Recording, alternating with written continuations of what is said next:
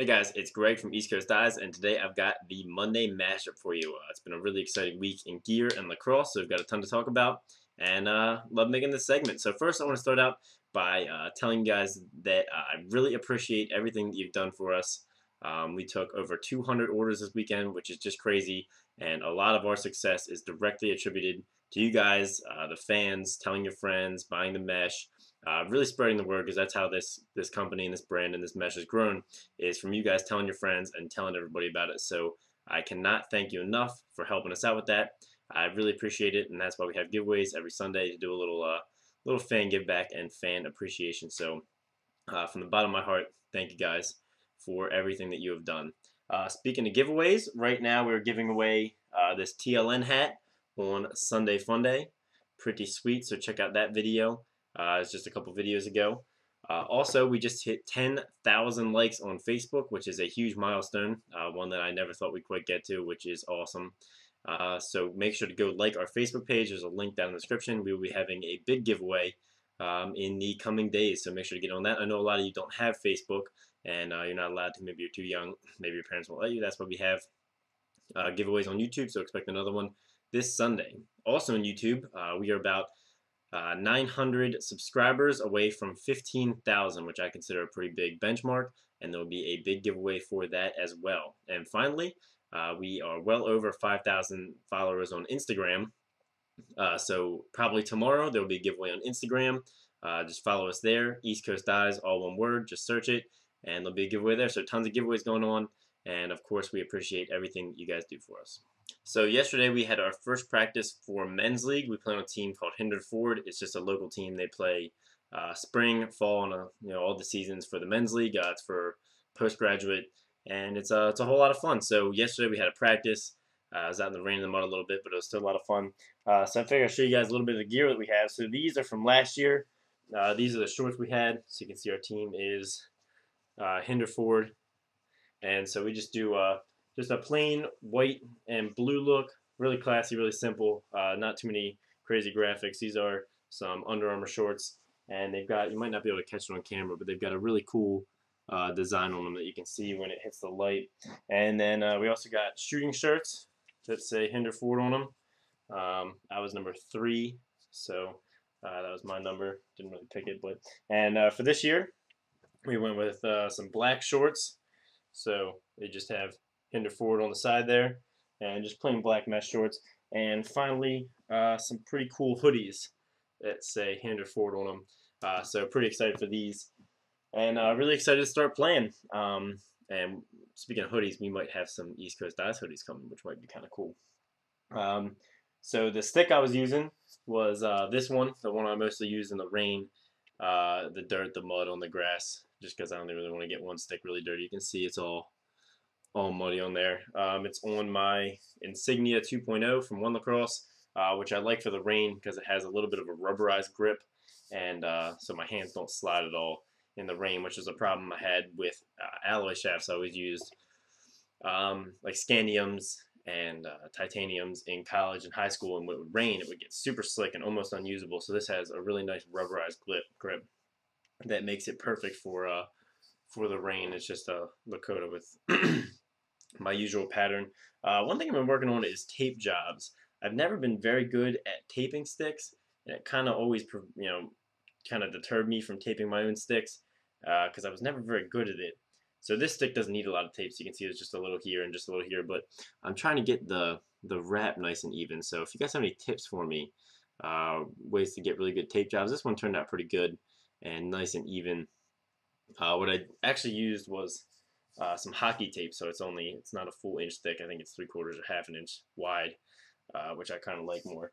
And I put this together to coach with the other day, just for fun, and put it up on Instagram and Facebook and Twitter and everywhere, and took some heat. But I had this this One Lacrosse American flag shaft you had all seen, and I put my Volt Lakota on it, so it was a really, really loud looking stick, and at coaching, everybody wanted to check it out. But I'm going to put a white Lakota on it with maybe a cool little dye and some custom East Coast mesh, so that'll be cool. So look for that to be coming up soon. So some more cool lacrosse stuff hit the web from the last week. We had the Maverick video. They just made a new commercial, and I really liked their commercial. It features Chris Bocklett, and I was a big fan of it. It kind of gets away from all the flash and gimmick that's usually associated with lacrosse gear that some other companies have, and just got down to working hard and had a really good message for young kids that are going to play lacrosse, that are coming up playing lacrosse. And I think it was, a lot of Black All Stars motto is grow the game, and I think this was a great way to grow the game and a really good reflection on the lacrosse community as a whole.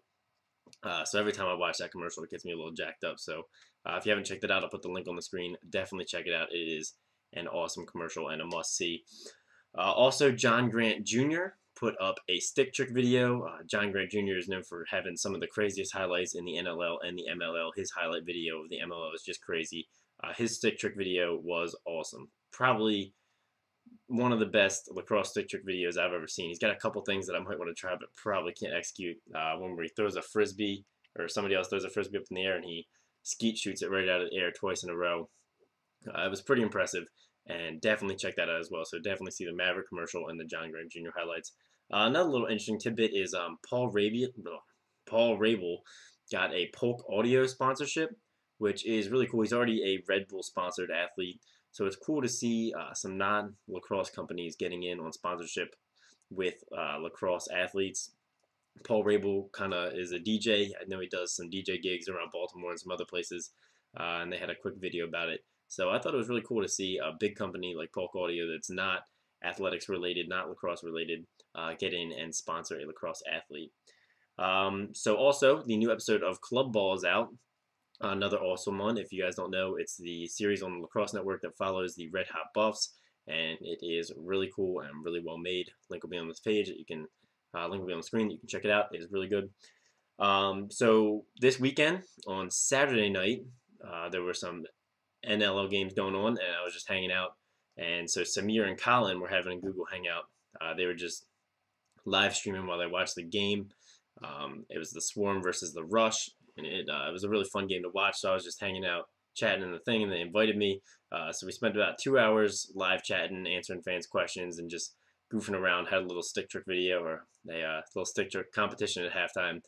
So that was really fun. If you guys tuned into that, let me know how you liked it. I'd love to chat with them more often. So if you think you'd like to see me on their channel a little bit more, go ahead and let them know. Give them a comment, because I had a lot of fun doing it, and I really love watching these NLL games on the Lacrosse Network.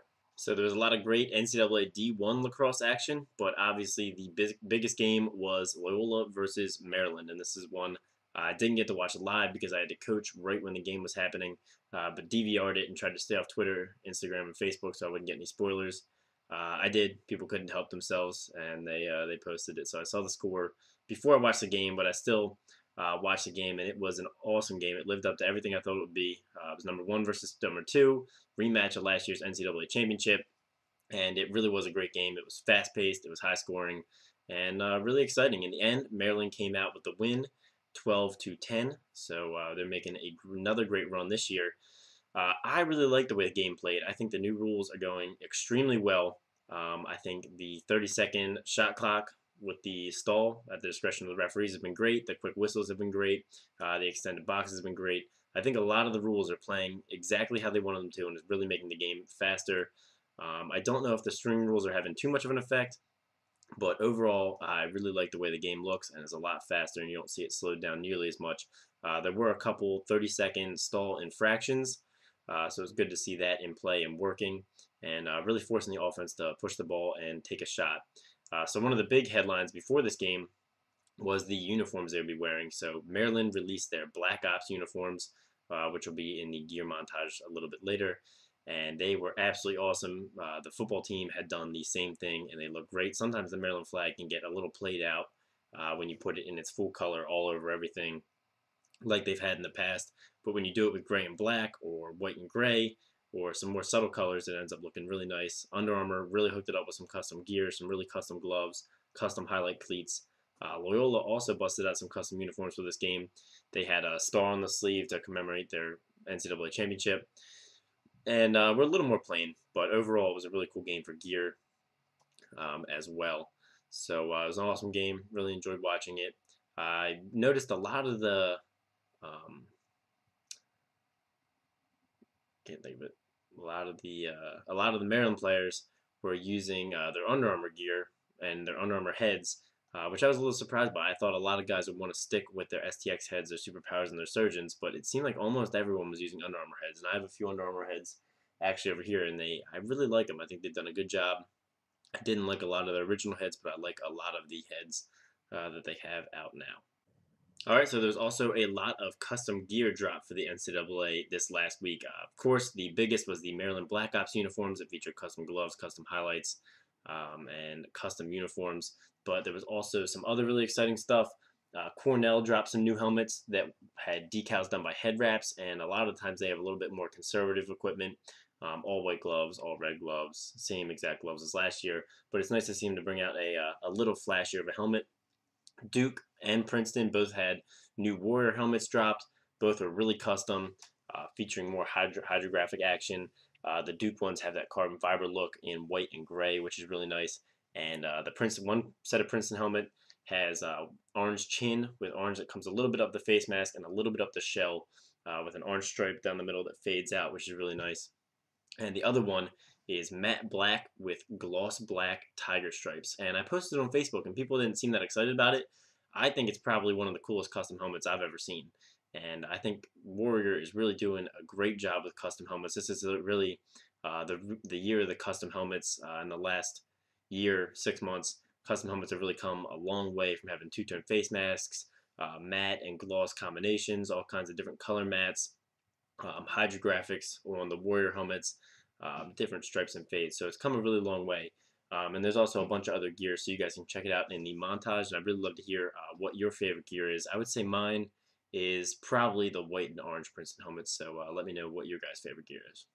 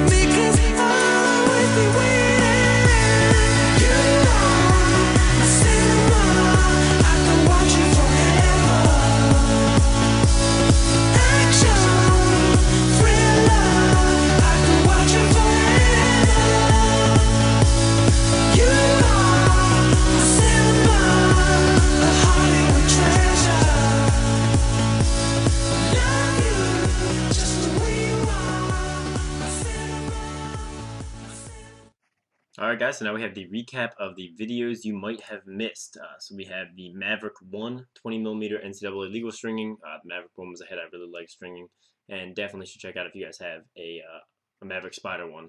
Sorry, if you guys have a Spider. Another video people really liked was the Winter Wednesday video, where we did see how many shots it takes us all to get a ball in the corner. So if you haven't seen that, definitely check it out. Also did a mid pocket for the Nike Lakota that a lot of people have liked. A head-to-head comparison of the Surgeon 10 and the Evo Pro X6. And finally, or second to last, a live stringing of the Nike Lakota that a lot of people like the song for. And finally, Sunday Funday, we're giving away that TLN snapback. So anyway, guys, thanks for watching. Make sure to check out the stringing database down below. I take all the videos and categorize them by head. So if you have a specific head, you can just go there, click the tab, and it'll show you all my videos about that head. So it's a really cool tool that people really like. So thanks for watching.